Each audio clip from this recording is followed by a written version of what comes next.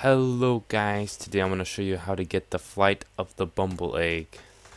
So first you're going to want to talk to Brown Bear. And he's going to ask you to get 3 plastic eggs. And I'm going to show you where all 3 of them are. And then after that you're going to want to talk to Black Bear. He's going to ask you to get pollen from 4 different fields, which is particularly easy.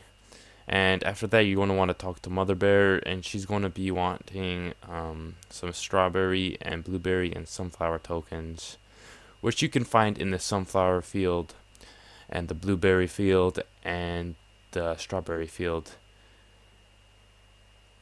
So you can find out which field is what by what's sticking out of it, and yeah, that's pretty logical.